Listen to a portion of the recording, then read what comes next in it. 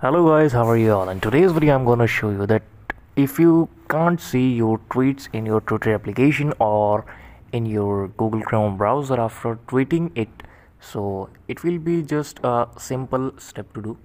You just need to open your Twitter. As I'm using the application, I will open it. So now this is my Twitter's home page. You just have to click on the left top corner as my profile there. When you click it, you just have to click on your username. Is like my username is think about it 0. I will click it. This is my profiles page, and you just need to go on the tweets and replies option on second. Here we go. So this is our only 2 tweets. I have tweeted them.